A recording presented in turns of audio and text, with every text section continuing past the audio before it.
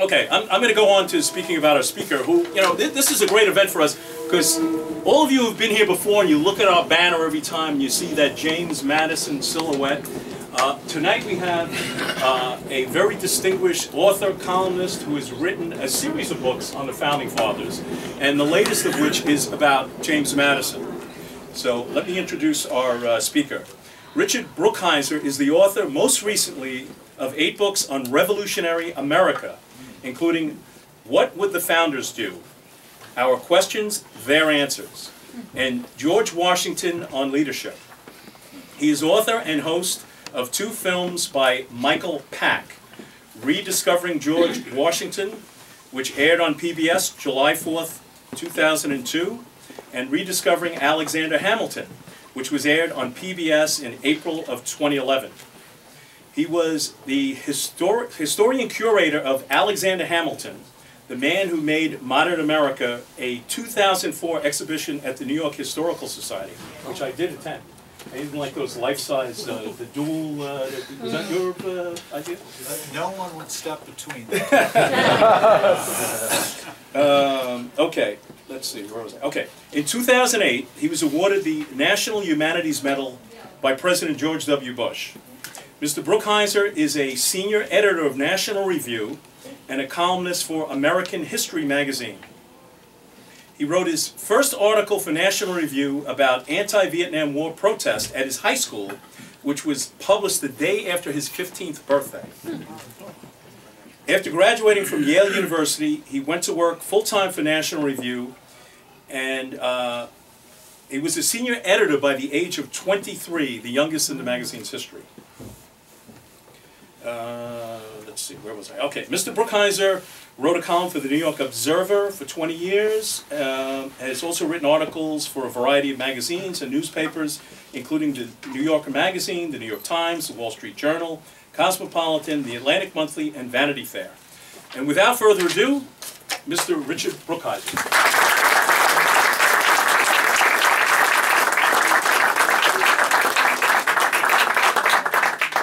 Thank you, Mike. Thank you for setting us all up. I met Mike at the Federalist Society convention in Washington in the fall, and this was all his idea. Thank you all for coming out. This is a tribute to James Madison. Who knew he'd be so popular? He should probably be the next anti-Mitt. I'm sure he could do better than Huntsman, even though But I'm here tonight to talk about James Madison's 2 children. Now, by his marriage to Dolly, he had a stepson who was named John Payne Todd. He and Dolly got married when he was in his 40s. John Payne Todd was a small child, and he would be a cross and a burden to his mother and his stepfather for all of their lives. But he's not important to history. But James Madison's own 2 children are very important, and I want to discuss them in the order in which they were born. The first was the Constitution, the second is politics, modern American politics as we know it today. Now Madison, let me take the Constitution first. Madison was known as the father of the Constitution even in his lifetime, but he did not get that title because the Constitution was all his idea, or because he liked all of it. No one who signed the Constitution liked everything in it. All the 39 signers in Philadelphia in 1787 had to give up favorite ideas, had to compromise on things they didn't like, and this included Madison. But the reason he was called father of the Constitution is that at every stage, of the planning, the writing, the ratifying, and the writing of the Bill of Rights, he alone was a major player. In 1786, he and Alexander Hamilton hijacked a conference on interstate commerce in Annapolis, Maryland, and they turned it into a call for a national convention to write a new constitution the following year. In May of 1787, when the Constitutional Convention assembled in Philadelphia, Madison was the first out-of-town delegate to show up. He was a delegate from Virginia. He attended every session of the Constitutional Convention. He spoke more often than any other delegates, except for Gouverneur Morris and James Wilson, who were two Pennsylvanians. And he took notes on every motion and on every speech that was given. And these notes have been mined by historians ever since. After the Constitution went out to the states, he led the pro-Constitution forces in Virginia.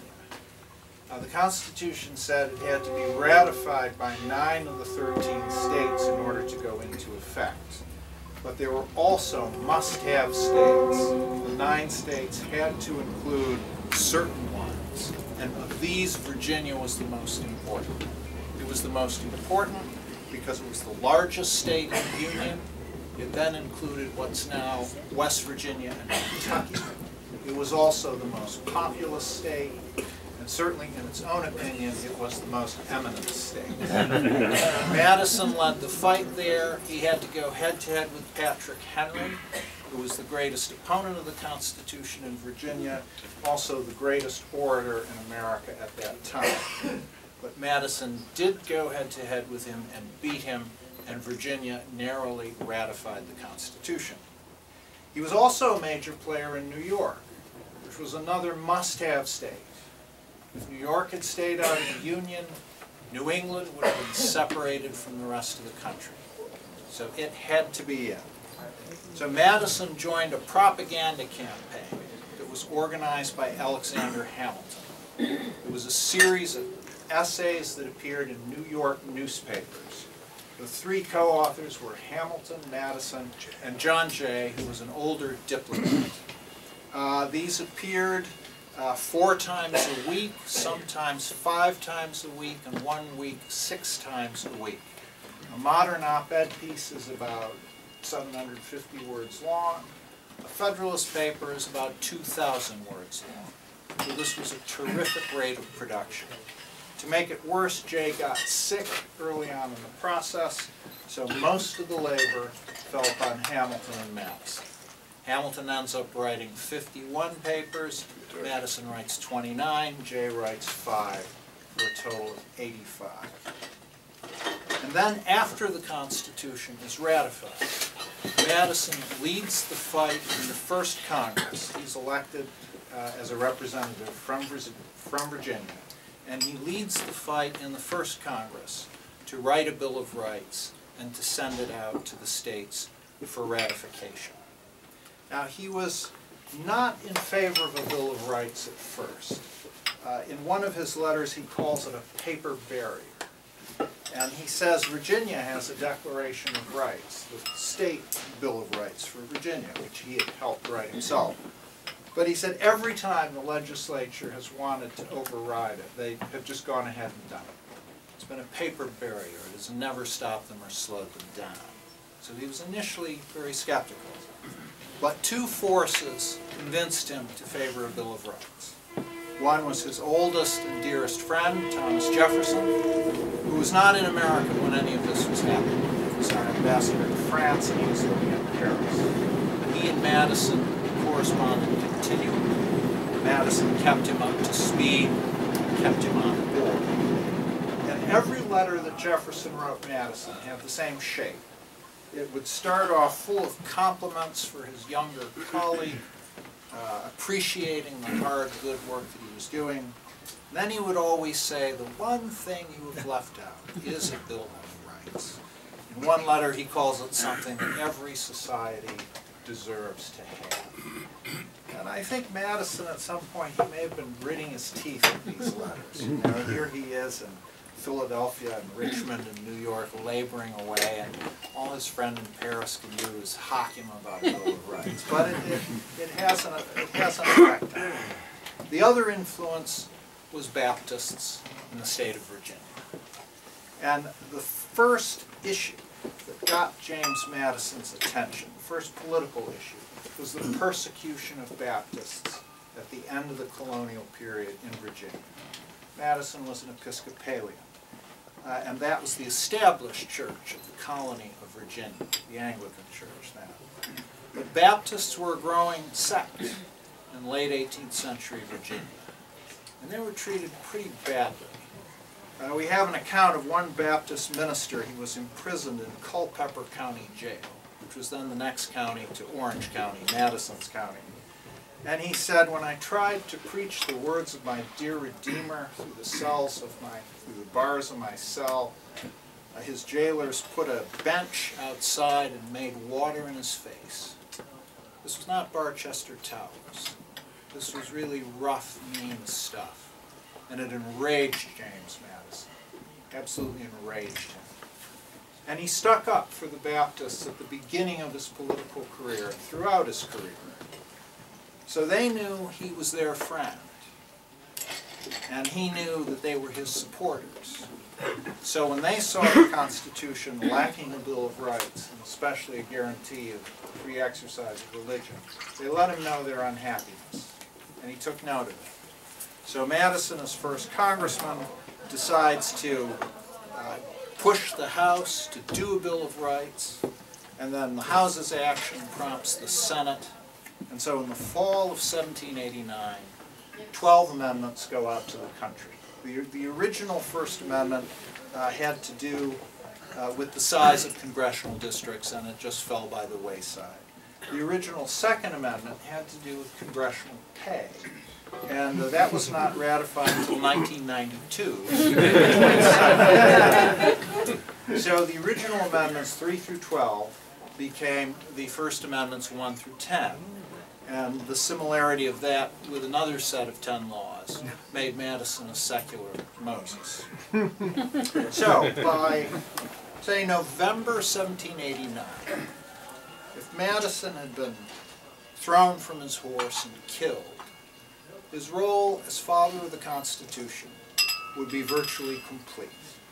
He finished almost everything important that he did. But he had a second child coming.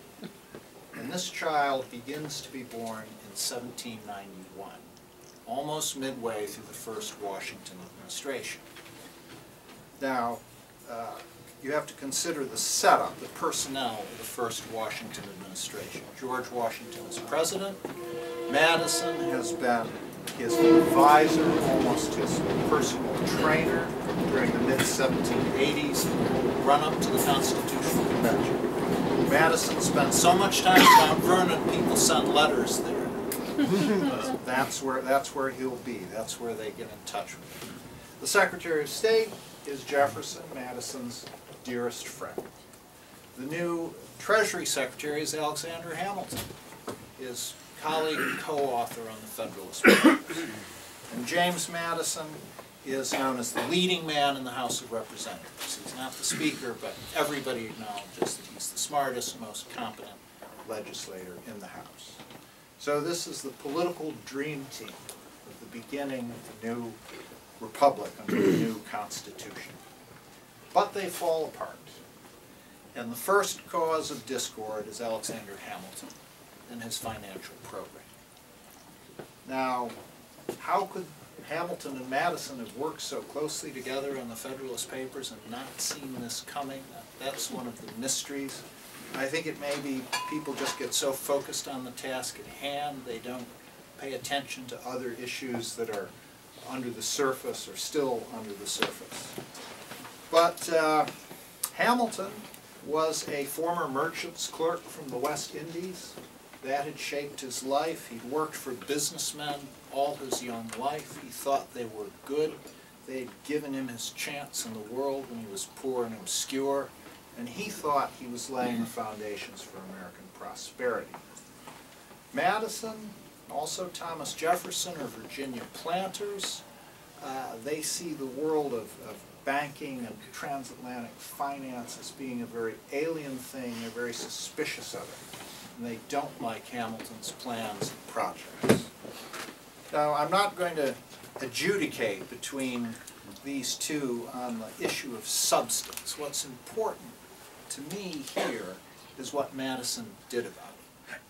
And the first thing he does in the summer of 1791 is he takes a vacation.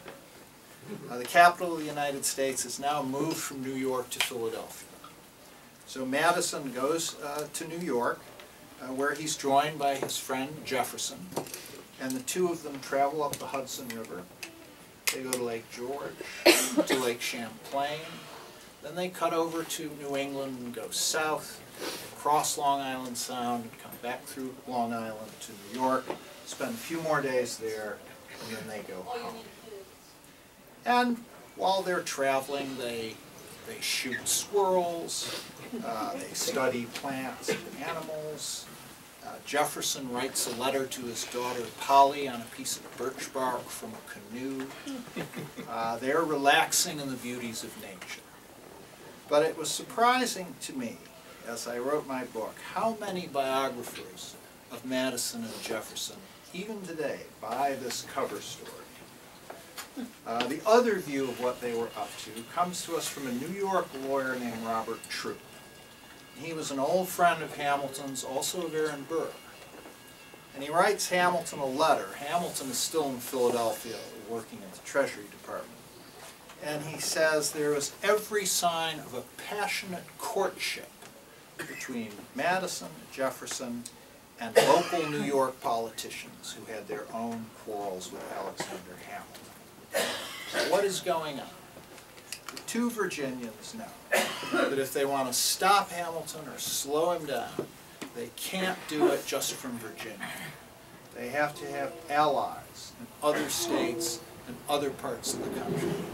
And this trip to upstate New York and New England is reaching out to find those allies. Establish, in fact, a political party.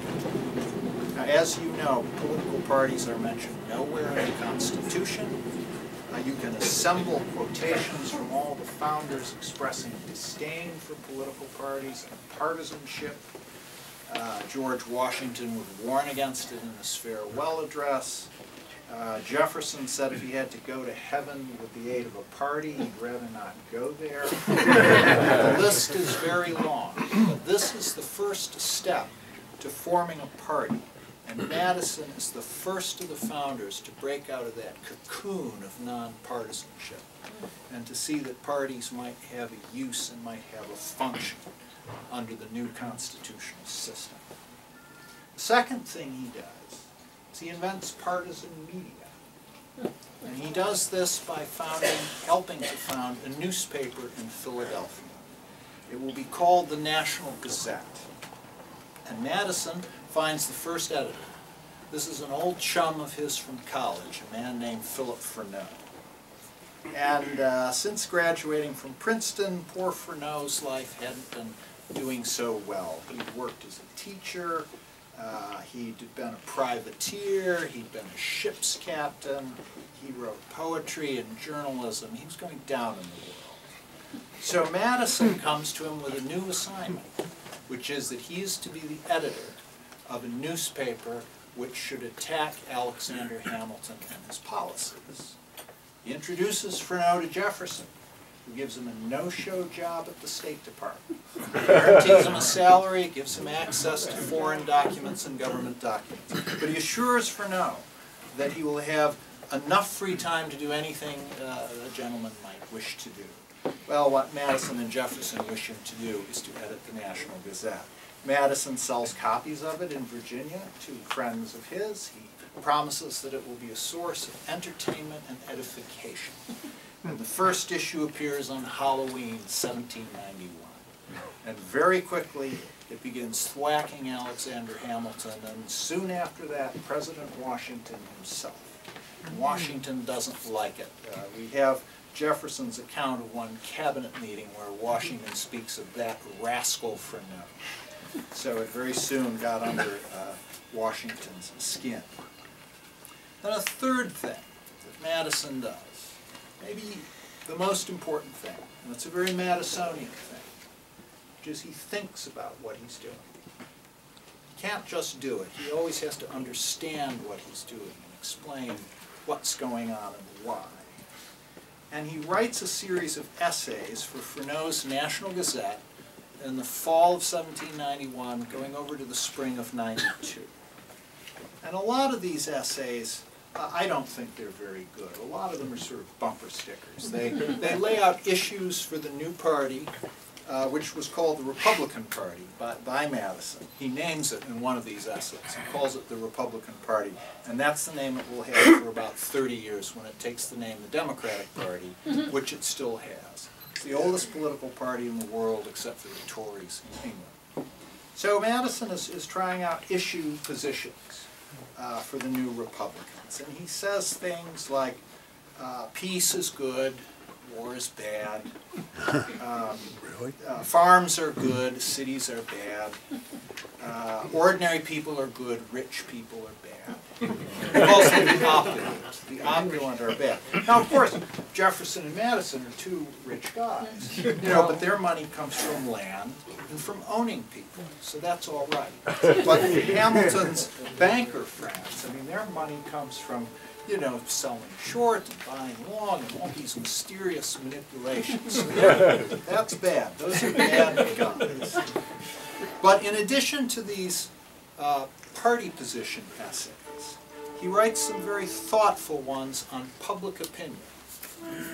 Public opinion was a new phrase in the 1790s, a brand new phrase. It had first been used in France about 20 years earlier. Madison is one of the first people in the English language to use the phrase public opinion. It's hard to imagine it never having existed. He's one of the first people to use it. And he says that public opinion is something that should be consulted at all times. It's a loop. It goes 24/7. This is new in American politics. President Washington would have believed in popular sovereignty, popular rule, but he thought that worked at election time. The people would vote, and then the people who won these elections would do their jobs until the next election, and then the people would vote again and express their new opinion, and either they would be reelected or they'd be turned out of office and new people would come in. So popular rule had a kind of a cyclical flow to it. But Madison says no. No, it's all the time. He says there must be one empire of reason over the whole country. And that every citizen must be a sentinel, that's the word he uses, a sentinel over the rights of every other citizen. Now, where will they learn what to watch for? Well, they'll learn it from newspapers like the National Gazette. But he's saying this is an ongoing process, and it never rests. So this is really the beginning of the world that we inhabit and that we can't imagine not existing, the world of polls and focus groups and media of all kinds, and now it's on the internet, but it begins with Madison writing in the National Gazette in 1791, 1792. Now, I think there were some problems with Madison's vision, and I just want to talk about one that bit him when he was president. Jefferson becomes president in the election of 1800, serves for 2 terms. Madison succeeds him in the election of 1808.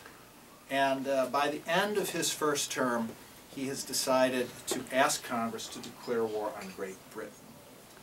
Now you have to remember that the history of the early republic takes place in the shadow of a 25-year world war between the 2 superpowers of the earth. Washington is first inaugurated in April 1789. The Bastille falls in July of 1789. It's the beginning of the French Revolution. Then very soon the French Revolution involves other countries in Europe in wars against France, and then with the rise of Napoleon, these wars become the Napoleonic Wars. It's a world war that's longer than World War I and II put together. It's equally violent, and it's as ideological as the Cold War. And this is going on all through our first presidential administrations. And we are trying mostly, for the most part, to stay out of it. It's like 2 huge drunks brawling in a bar, and we're like some 12-year-old kid in a corner trying, with good reason, to hang back. But by 1812, Madison decides that Britain's actions have just become unacceptable, intolerable, and he asked Congress to declare war. Now, the greatest general to come out of the war was Winfield Scott. This was his first war. He was a very young officer. He would go on to glory in the Mexican War and live as long as the beginning of the Civil War. And when Scott was an old man, he wrote memoirs. And he described the officer corps at the beginning of the War of 1812. He said it was composed of imbeciles and ignoramuses, that the older officers from the Revolution had given themselves over to intemperate drinking, that the younger officers were swaggerers and decayed gentlemen and fit for nothing else. He was not very happy with his colleagues. Now, the president is not responsible for the officer corps. The president isn't the hands-on picker of officers, but he does pick the service secretaries who oversee that kind of thing. So who was Madison going to war with in the summer of 1812? Well, his Secretary of War was a man named William Eustis. He'd been an army doctor during the Revolution. Then he was a Republican congressman. He could not administer. He was hopeless at it. He was described by one senator as sitting in his office all day looking at ads to see where he could buy 200 shoes or 100 hats. You don't want the Secretary of War doing that. The Secretary of the Navy was a politician, another politician from South Carolina named Paul Hamilton. And he was an alcoholic who quit work at noon. So these were the two right-hand men with which James Madison was going to take on one of the two great superpowers of the earth. And the first 6 months of the War of 1812 were disastrous. We have victories at sea. The Navy was actually in good enough shape it could survive a drunken Secretary of the Navy. But we lost Detroit to an inferior force. We tried to attack Canada across the Niagara River. New York State militia said, well, we're only enlisted to defend New York. We can't cross the border, so that didn't work. It was just one catastrophe after another. Now, to our credit and to Madison's credit, he cleans out the dead wood. He fires Eustis and Hamilton, or he accepts their resignations. It's a very Madisonian thing, not to fire someone, but to wait until they, to sort of nudge them, show them the door and hope they walk out of it. But he gets rid of them, and then with his new Secretary of the Navy and new Secretary of War, he makes excellent appointments. He appoints excellent younger officers like Scott. So in 2 years, by 1814, the quality of our forces has been transformed. And the benchmark for me is a battle on the Niagara frontier called Chippewa.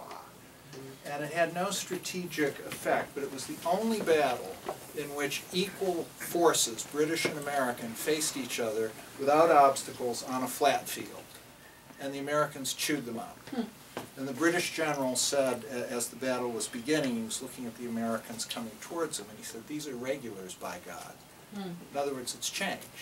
These aren't just ill-led yokels anymore.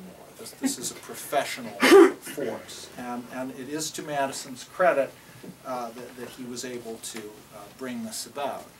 But it's to his discredit that he goes to war in the state that he does, and I think that's because that's one effect of his political vision.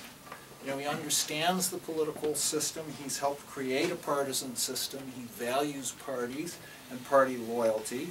So that's why he picks Hamilton and Eustis for these jobs. They were good soldiers.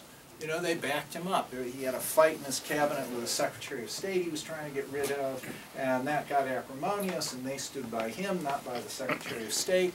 So that's why they got these important, these essential jobs, and that's why these bunglers were in these positions. So I think that can be legitimately chalked up against Mr. Madison. But at the end of the day, if we have to compare our system with alternatives, I will take ours. I would rather have it than whatever Occupy Wall Street might come up with. I would rather have it then the Arab Spring, which follows, 30 years of Mubarak, and then it's chaos and God knows what, but probably worse than Mubarak. So what we have, I would say, is better. And two essential features of it, the Constitution and the political system, were the handiwork and the offspring of James Madison. So thank you very much, and I'll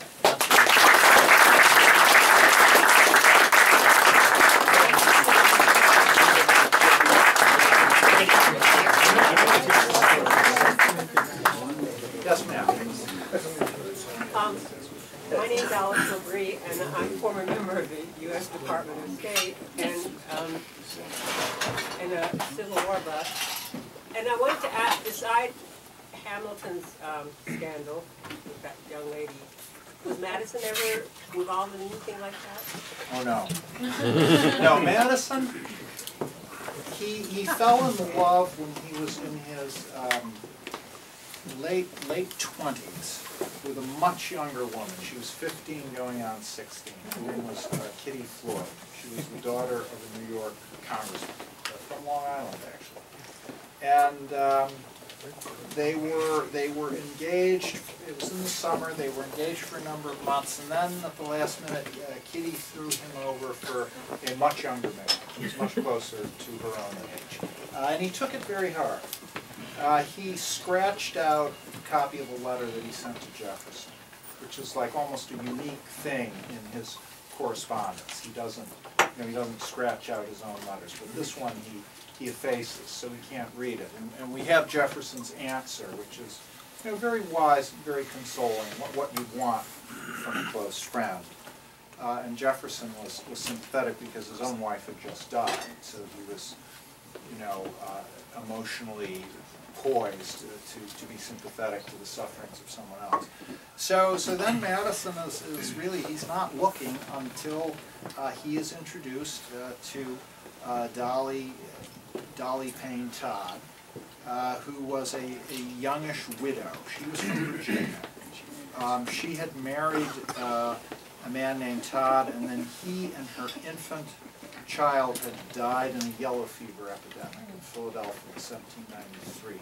And only she and her son, who was then 1½, John Payne Todd, survived. So then a few years after that, she's introduced to Madison. The man who introduces them is Aaron Burr, who was doing some legal work for her. And they hit it right off. There's a charming letter from her to a friend saying, the great little Madison is going to call her. And what she gave him, apart from the personal realm, was she really completed his political personality. There were certain things Madison was naturally good at, like working in committee or setting an agenda. The reason Madison shows up in Philadelphia, the first out-of-town delegate, is he wants to write the plan for what the Virginia delegation does and make sure that that's the first plan on the floor of the convention. He understands all these backroom maneuvers. He's excellent at it. Some other political things he's not naturally good at, but he teaches himself. He becomes an okay speaker. I mean, his voice is described as both weak, someone described it as croaking. He's not Patrick Henry, but he's able to debate and defeat Henry at the Virginia ratifying convention. He also beats James Monroe running for Congress the first time. And they have one debate on the porch of a church, a Lutheran church, in their district, and it's in the and they speak outside there for a couple of hours. Then Madison has to ride 12 miles home. There's frostbite on his nose. She carried the marks up all his life. But he beat Monroe, who was tall, handsome, a war vet, a lot of obvious political qualities that Madison didn't have. So he did that. But certain things Madison just could not do. And one was to relax among strangers. If he were in this room and he knew everyone here, he would be great. He was funny, he told stories, he was smart, he just lit up. One stranger in the room, clams right on. It's kind of like a modern-day Rick Perry. I don't know why that was. But, you know, he just clams up. But Dolly is a great extrovert. I mean, she says there's a moment where Henry Clay is greeting her, and he says, "Everybody loves Mrs. Madison." And she says, "That's because Mrs. Madison loves everybody." It's like two Virginians blowing air kisses at each other. But they kind of meant it. They kind of meant it. Dolly Madison would rather like you than dislike you. And she was a great hostess. She loved being a hostess. She was an extrovert. So she really is the complement to him. And the first time he runs for president, he's running against George Clinton, who then has been Jefferson's vice president for one term, former governor of New York for 21 years. Clinton is a widower, and he's described as just keeping to himself in his rooms in Washington and not seeing anybody. And one senator says that thanks to Mrs. Madison, Mr. Madison is going greatly ahead of him. Now, of course, there were many other reasons why he beat George Clinton, but that was an element of it. And so Dolly really kind of completed his political package. Yes? Presumably, when Jefferson and Madison were traveling down from New England and then to Long Island, they made some friends in New England among politicians. But in December of 1814, it seems like the establishment in New England viciously turned completely against him, almost unanimously. How did that change? Well, I mean, there always were some Republicans in New England. Jefferson carries Massachusetts when he runs for president for re-election in 1804. It's kind of surprising, but he carries Massachusetts. Madison carries Vermont both times he runs for president. So there are pockets of potential support. Another pocket is Baptists in Connecticut.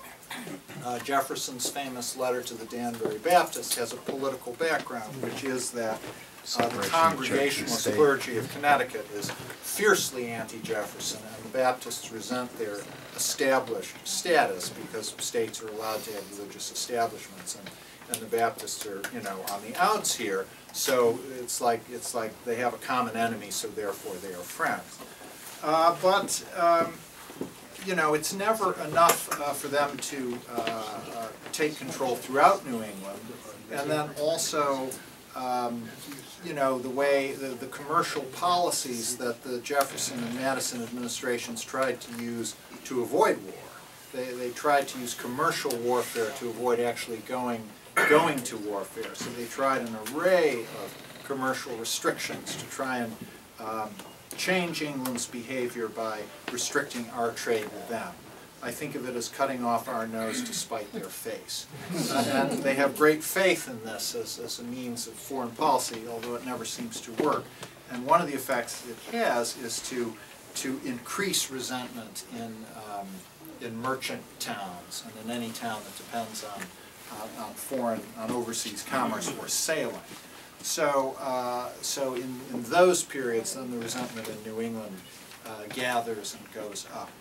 And the politics, the whole politics of the War of 1812 is very acrid indeed.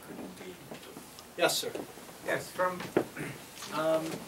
Madison, the days of his creation of the Constitution, over the next 20 years till while he was president, did he ever disagree with or take a position in opposition to Jefferson? No. The short answer is no. And I mean, is the sense incorrect that maybe was he Jefferson's actor with his arm? Wasn't, I mean, from Paris, Jefferson was telling him how to write the Constitution as well. He was advising him, and he has an effect on the Bill of Rights, but not on anything else. It's a more complex relationship. But even the creation of the Republican Party, weren't they? Jefferson was, look, you got to understand, Jefferson is 8 years older than Madison. And I think Jefferson was the cool older brother Madison never had. Madison was the oldest child in his family. And it was a very tight-knit, close family. Madison is James Madison Jr. he and his father were colonels in the militia during the Revolutionary War. And so all his life, until his father dies, James Madison Sr. is known in Orange County as the old colonel, and James Madison Jr. is known as the young colonel. That's how everybody talks about them. Until James Madison, our James Madison, becomes Secretary of State, he's been the young colonel all his life back home. So he's from this very tight-knit family, but he never had an older brother. And then suddenly, during the war, he meets this man who lives not so far away, who's from his same world, his same social class, but who's just unique. I think Madison was probably smarter than Jefferson, but Jefferson was just more brilliant. I mean, Jefferson was like a blue jay.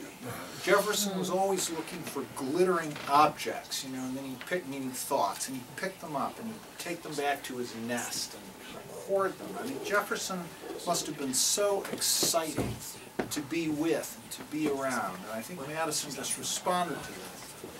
But one dynamic in their relationship is that Jefferson relies on Madison for judgment. And he's often running ideas, either ideas by Madison to see if they make any sense, or political decisions. He asks Madison's judgment. And one of the most interesting ones is in the election of 1796, Adams and Jefferson are running against, John Adams and Jefferson are running against each other for president to succeed Washington. Adams wins and Jefferson becomes the vice president, because there's not yet a 12th Amendment which has presidential tickets. The way it works originally is, you know, various candidates run, and the man who gets the most electoral votes becomes president, the man who comes in second becomes vice president. So Adams becomes the second president, Jefferson becomes the second vice president. Now these guys have just fought a rather bitter campaign, but they used to be friends. They were both diplomats in Europe during the 1780s. And Madison liked John Adams, he liked Abigail Adams, he liked the Adams kids. And they knew his own children. I mean, they'd been very close. It was a warm relationship. But now they've been enemies. So Jefferson is feeling a revival of those old, you know, feelings of warmth to Adams. And he writes him a letter. And he says, the public prints, meaning newspapers, have set us much in opposition to each other. I trust we have not felt this ourselves. And he says some other stuff, and then he says that your administration may be glorious and successful is my dearest wish. Then he sends this letter unsealed to Madison. And Madison writes him back, and he says, you don't want to send this letter. Words to that effect. And he says, we've just fought a rough election. What are your supporters going to think if this gets out? You know, a lot of people have, you know, worked hard for you, political people, politicians, and what are they going to think if now you're complimenting your enemy, your former foe? And he also says, Mr. Adams will certainly do things the Republican Party does not like. We'll have to criticize him. So do you want to give him ahead of time a testimonial? No, you don't. And then he adds a very Madisonian touch. He says, but if you want me to send the letter on, I would suggest post-dating it. So that Jefferson won't realize we've got this little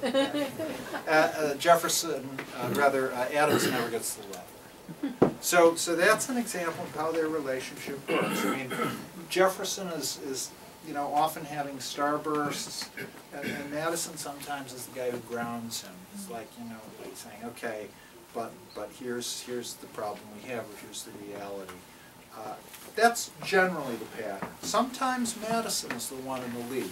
The embargo, which was the most extreme trade restriction that Jefferson attempted as president, I think was Madison's idea. I think it was Madison's idea. It was his policy. He pushed for it. He'd been talking about this for years. So I think that's an example where Madison may have even led Jefferson into a policy area.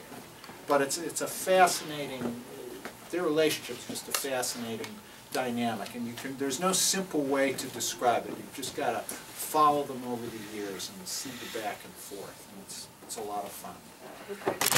Yes, sir. Yeah, hi, I'm Steve Morris from the Nassau Queens County Tea Party Group. January 1st, we had the latest of Obama's new laws, the National Security Something Act, whatever it's called, where he can, the federal government can now detain and arrest any U.S. citizen on a security basis without trial, without charges, without anything. What do you think Madison would say if he were here to this probable abuse of federal powers?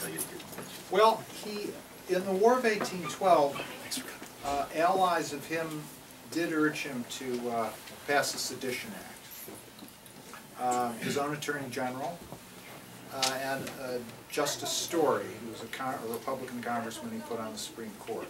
So these were not just partisan bruisers. These were like good legal minds of the Republican Party of his day. And he said, you know, and their reason was that the Federalist press, which was anti-war, was just rabid. It was just inflamed. And there had been a riot in Baltimore involving the Federalist newspaper, in which 2 people were killed. Henry Lee was mortally injured. He was one of the rioters, one of the Federalist rioters. So there was a lot of rough stuff. But Madison wouldn't do a Sedition Act. He had complained against and fought Adams's Sedition Act in the late 1790s. And he was, on this issue, he was consistent. So maybe that's an indication of what he might think. Yes? Yeah, I'm glad you mentioned the dynamic between Patrick Henry and James Madison. Henry, I think, was governor of Virginia at the time. And, well, he had that. Well, he had, and I know that he had a hand in, opposing Madison to Congress to propose the Bill of Rights. Could you explain more about that? Well, Henry is the dominating force in the legislature, even after he loses the fight at the Virginia Ratifying Convention in 1788. And so he is responsible for drawing up the congressional districts for the first congressional elections, which will happen in 1789. And he creates a gerrymandered district for James Madison, which is stuffed with counties that oppose the Constitution, and also includes Orange County, which is Madison's county. And he also imposes a residency requirement. You have to run in where you live. Now, this is, of course, unconstitutional, but this would not be challenged for a number of years. So those are the rules Madison has to run under. So Henry really is setting Madison up for a fall. And then the final piece is that the man who's persuaded to run against him is James Monroe. This is another interesting relationship, Madison-Monroe. I said Madison was 8 years younger than Jefferson. Monroe is 7 years younger than Madison. So the natural progression is what ends up happening of Jefferson being president for 2 terms, then 2 terms of Madison, then 2 terms of Monroe. But Monroe isn't always happy to be number 3. I mean, he tries to jump ahead of the queue in the election of 1808. He also, we're now back in 1789, March of 1789, he's got a grudge against Madison because he thinks Madison kept him off the Virginia delegation to the Constitutional Convention. So he's got a prickly side. So he doesn't take much persuading to run in this election. And this is the election where Madison debates him in the snowstorm. And he wins it in large part because the religious minorities in this district, Baptists, Lutherans, some other non-Anglican groups, they see him, even though his Constitution doesn't yet have the Bill of Rights, they see him as a champion of religious freedom, and they believe him when he says, I will make this a priority. So they rally to him, and he wins. But, of course, Henry is the force in the background who is ultimately orchestrating this. Jefferson really disliked Henry. Madison disliked him. Jefferson, they were just opposite sorts of people. Jefferson was kind of shy, not a good speaker, very orderly and precise and intellectual. Henry was, you know, he just knew he could orate, so he didn't bother to prepare often, and just sort of pulled it out of his hat, and sometimes, you know, very well. But they were just opposite personalities. Yes? Was Madison, during his lifetime, forgiven for not defending the nation's capital and allowing the White House to be burned to the ground? Well, the scapegoat for that became his Secretary of War. Now, this was the second one, after the poor man who was just reading all the ads for hats and shoes. He picked a man named John Armstrong, who was kind of a mixed bag. Armstrong had been a veteran in the Revolution.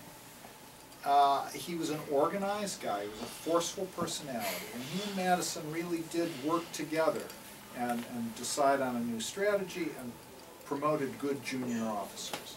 But Armstrong was also kind of a loose cannon. He was ambitious. He did things on his own without telling Madison. Madison would read about them in the papers. You know, he had to write his Secretary of War and say, well, look, you know, I just learned about, you know, such and such. And this is not the way to do it.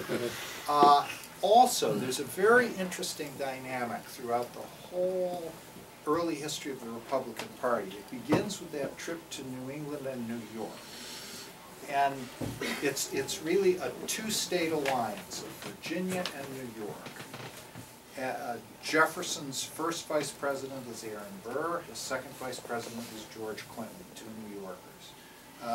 George Clinton becomes Madison's first vice president for his first term.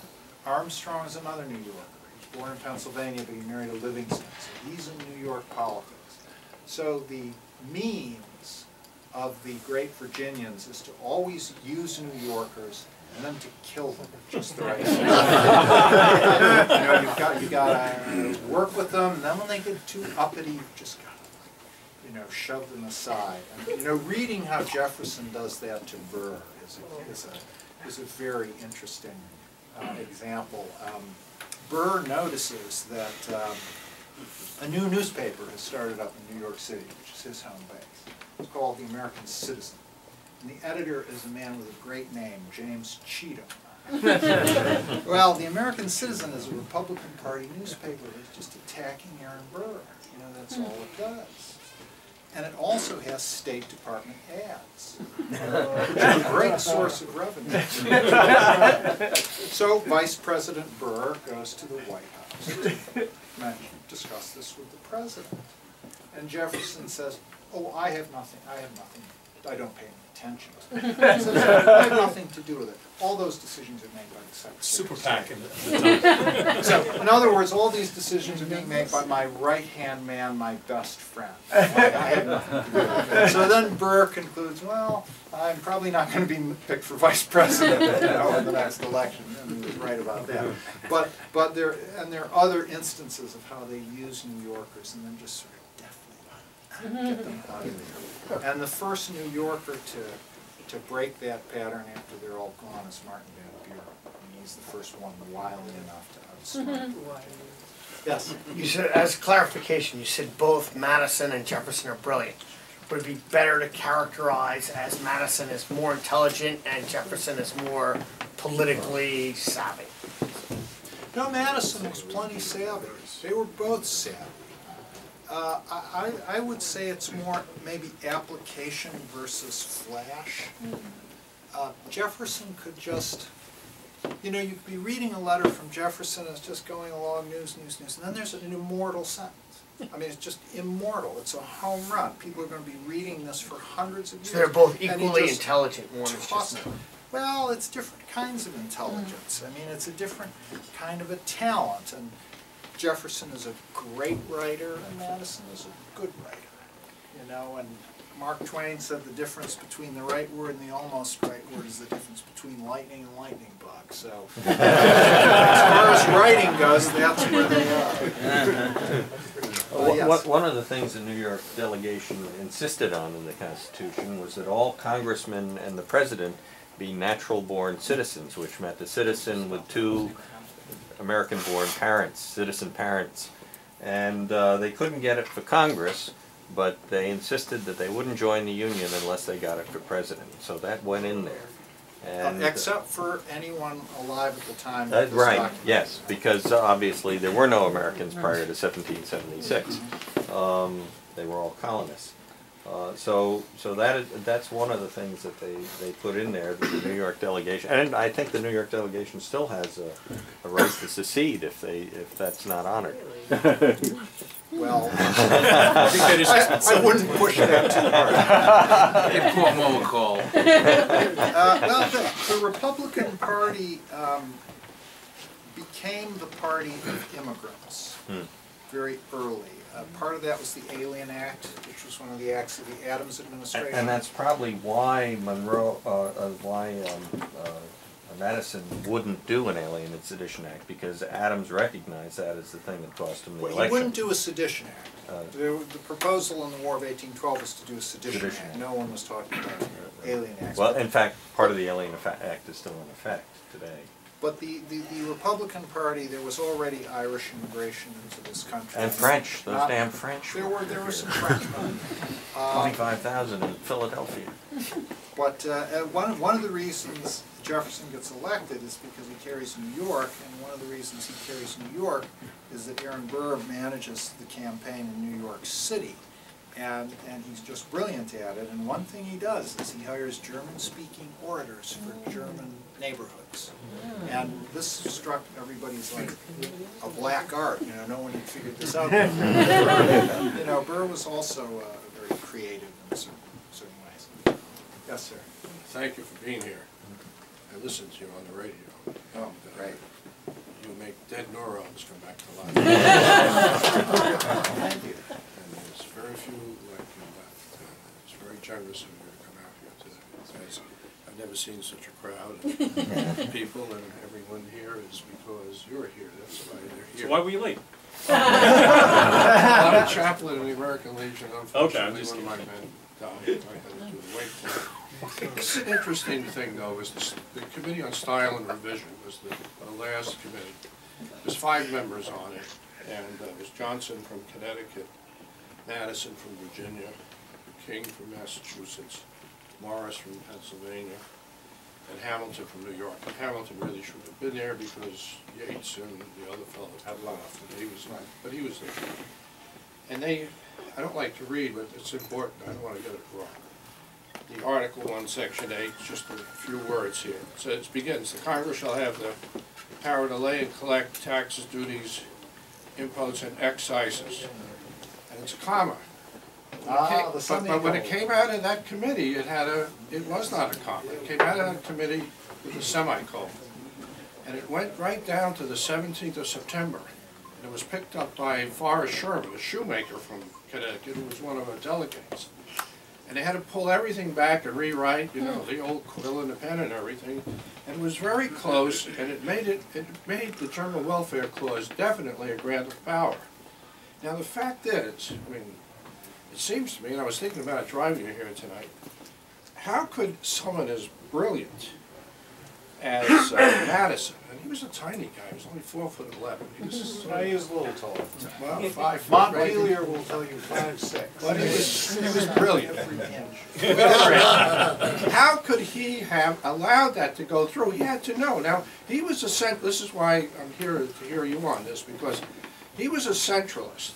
And it seems to me that the hand of God coming down to liberate his mind into where we are today, it's like, well, in 1937 we lost everything in Butler and Helving versus Davis, Stewart Machine Company versus Davis. I have 20 copies here, Bugler.org is the website. You can read it, the General Welfare Clause. But isn't it true, Doctor, isn't it true that Jefferson liberated his mind? Wouldn't you say that? Well, because he changed dramatically. He was a different person after Jefferson came back. He comes to Philadelphia, and one of his goals in the Constitution is to check the power of the states and state legislators. He's been serving them all. And he hasn't liked it. That's right. I mentioned the Virginia Declaration of Rights and how it was ignored consistently by the Virginia legislature. More laws were written by the American state legislatures from 1783 to 1787 than in the whole of colonial history. They went on binges of law writing, and then they changed the laws in subsequent sessions. A lot of these legislatures had term limits of 1 year, as little as 1 year. Some of them required rotation, which means you can't succeed yourself. Meant to say the terms were only 1 year, but they were also term limited. So you were getting new legislators who were writing new laws. A lot of bad lawmaking got done. And at this point in Madison's life, Madison hopes that one thing the federal government will do will be to check some of that. He wants one of the first, one amendment in the Bill of Rights, he wants one of them to be an amendment to give the federal government the power to repeal violations of press, freedom of speech, and free exercise of religion by states. That's what he says. Now the House won't do that, so that falls by the wayside. But that's anticipating, the Civil War amendments and later legal decisions. I mean, it's a very forward-looking, whether you like it or not. Danger of the states, they were going a little bit too crazy. Well, yes, I mean, the image they often used was like the solar system, and these would be planets that would just go out of their orbits. So how do we Marshall keep them in felt their that way, too. orbits? But, if you follow Madison's career, you can see him, he will change his center of gravity, often depending upon, what's happening. Who is he opposing? What's going on? What is the other guy up to? Who has to be stopped? How do you stop it? So the Madison who wants to sit on the states in 1787 becomes the Madison who writes the Virginia Resolves in 1798, becomes the Madison who's fighting the Hartford Convention in 1814, 1815. I mean, there's a lot. Is it inconsistency? In a way it is. But it's also politics. This isn't his job, all his life is politics. And it's a very long life. And he's got a lot of things on his plate from a lot of different directions and a lot of different people. And yes, he does shift his weight from one foot to another. The final thing, but the final thing you could say is he does see the whole system as including all these pieces. It is a complex system. It has a federal government, which has an executive, two House legislature, each picked in a different way, the judiciary, then 13 states, and hopefully more and more states as time goes on, with their own, internal systems. It is not a simple system. It's a complex system. And one of the important and creative arguments he makes in Federalist 51 is that this is good.